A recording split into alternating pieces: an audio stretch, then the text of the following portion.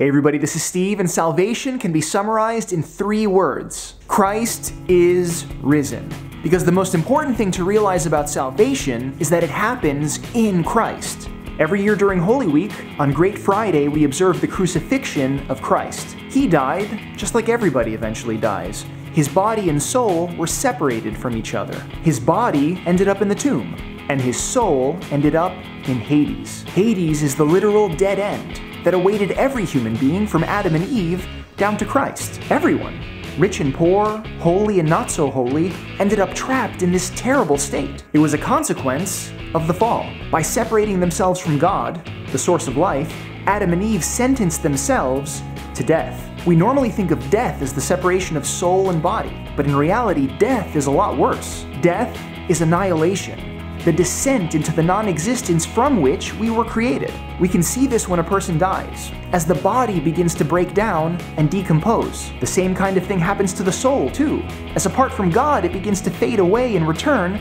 to nothingness. This is what we see at the bottom of the resurrection icon, a vision of death, the darkness and loneliness and despair of Hades. As Father George Florovsky says, Hades is just the darkness and shadow of death. A dark Sheol, a place of hopeless disembodiment and disincarnation, a kind of ontological infirmity of the soul, the helplessness of fallen and wounded nature. Though, as Father George clarifies just a few sentences later, Hades isn't a place at all. It's a state. Hades isn't a place souls would go, it's the state of disconnection and disappearance, a bottomless pit of annihilation from which nothing would return. At least it was such a state, until Christ entered Hades and destroyed it. This is why, as we talked about a few weeks ago, it's so important that the one person of Christ is both fully human and fully divine. Since Christ is fully human, he joined us in death. He joined us in our terrifying slide towards non-existence, in our lowest and weakest and most lonely state. Yet when Christ died, Hades wasn't claiming just another human soul. Hades was claiming the human soul of the Son of God.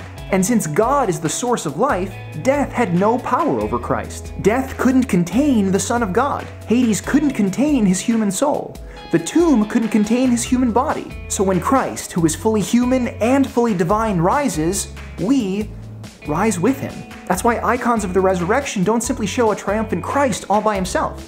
They always show Christ pulling Adam and Eve, who represent all of humanity, out of death with him. The fall and our separation from God left us with a sick and broken human nature, one we couldn't heal on our own. Our bodies were powerless to escape decay in the grave, and our souls were powerless to escape the descent into nothingness in Hades. So God chose to fix that in an intimate and loving way by inviting us into his life. And this happens specifically in the divine human person of Christ. As St. Cyril of Alexandria puts it, in short, he took what was ours to be his very own, so that we might have all that was his.